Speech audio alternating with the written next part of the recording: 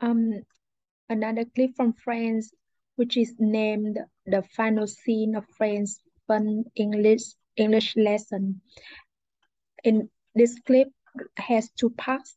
The first part is about the last scene when everyone have to leave the apartment that they used to live together.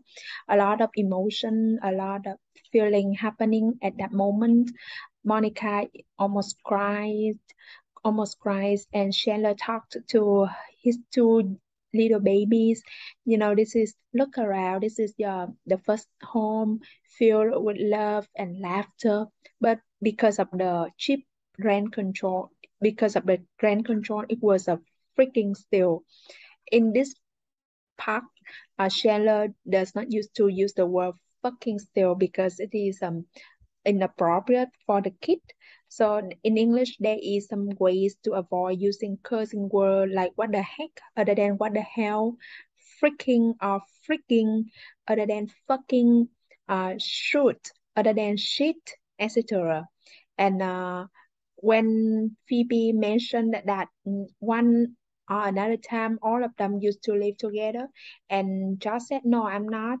I haven't been in that situation." And Monica raised up uh, Monica mentioned the situation when Ross want to make it as a dancer. So everybody was laughing at Ross, and he emphasized that we make it for 10 years without coming up this topic in the conversation. In the second shot of the clip, six cast now they are older. They are almost 50, and I believe that they are under more than 50 years old, and they were asked to gather together.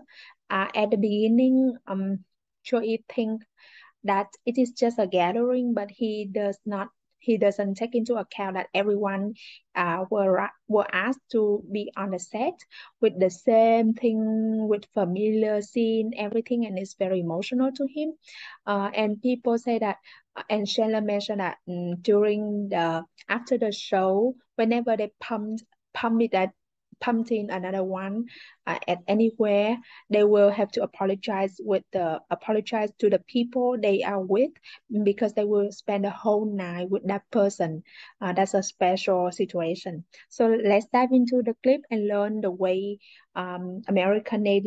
Native Americans speak English, and a lot of ways of using words, vocabularies in a funny way to learn English. Has it always been purple? Ha has it? Here, Joey doesn't pronounce clearly it, but has it always been purple? But he wants to mention that um the situation that it's always been purple, so he stress on that word very clear. Has it always been purple? Joey gave a dramatic pause after saying it and put a lot of emphasis on always. Has it always been purple? Has it? The T in it turns into a glottal T. Has it. Now, if Joey didn't emphasize always, it probably would have connected to it. Has it always been purple? So instead of making the T into a glottal T, it would have become a flap T. It always. Has it always been purple? Compare how I say eaten, it with connected speech, to how Joey said it. Ethan, has it always been purple? Has it always been purple? But for Joey, has it always been purple? Has it always been purple? Let's watch an example in which we have this flap T plus vowel combination. Listen to Phoebe pronouncing the words talk and up. Oh yeah, a song with rhyme words. Oh, I never thought of thought of that before. In American English, this usually happens when a T is between two vowel sounds, whether in the same word or different words. Butter, water, cat and dog. It always thought of. And it was a happy place filled with love and laughter. Filled with love and laughter. When something is filled with something else, it is full of that thing. In this case, Chandler is telling his babies that the apartment was a happy place, filled with or full of love and laughter. A more advanced phrase is fraught with, but this is usually used to talk about bad things. Fraught with. We had to walk in the middle of the night and the dark road was fraught with danger. But more important, because of rent control, it was a freaking steal. Rent control is a government program that limits the amount of landlord the property owner can charge to rent a house or apartment. It's a program intended to keep living costs affordable for families who don't have a lot of money. In cities like New York, as you can imagine, this kind of program is not uncommon. When Chandler says that the rent was a steal, he means that it was extremely cheap.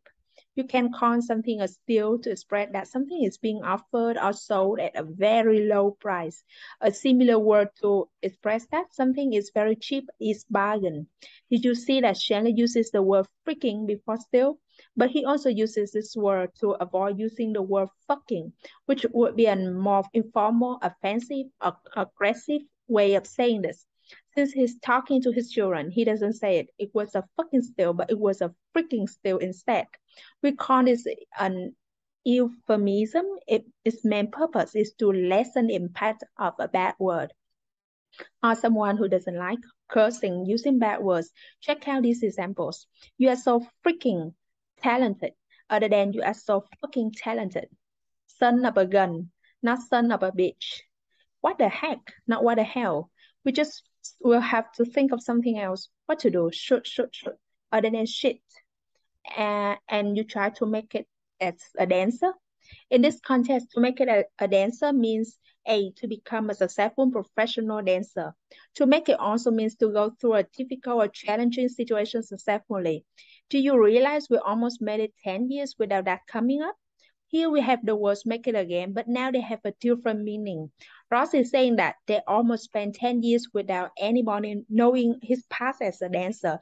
Here's another example. When a topic comes up in a conversation, it's talked about or mentioned. No, we are not. We will not wait that long to get together. Why I did not take into account was being back on the set. To take something into account means to take into consideration or to think about it. Another interesting and advanced use of the word account is on account of, on account of.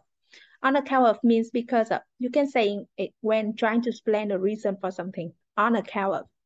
If one of us pumped into each other, that was it. That was the end of the night. As you can see in this example, Matthew says, one of us, and end of the night, end of the night, end of the night, end of the night, all night long, and that was it. That's true. I remember. Whenever they met each other either at a party or social event, they would spend the whole night together. What is the noun form of the verb to laugh? Laughter.